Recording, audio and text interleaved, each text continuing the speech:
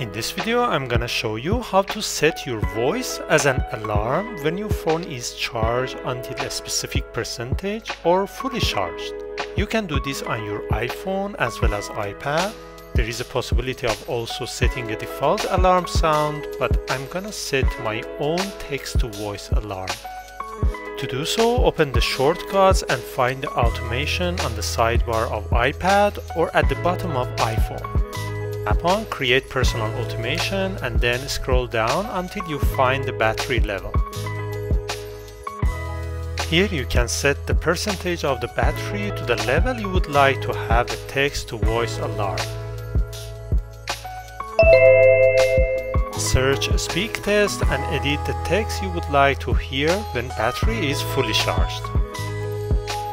You can also set the device to vibrate when you are on silent mode.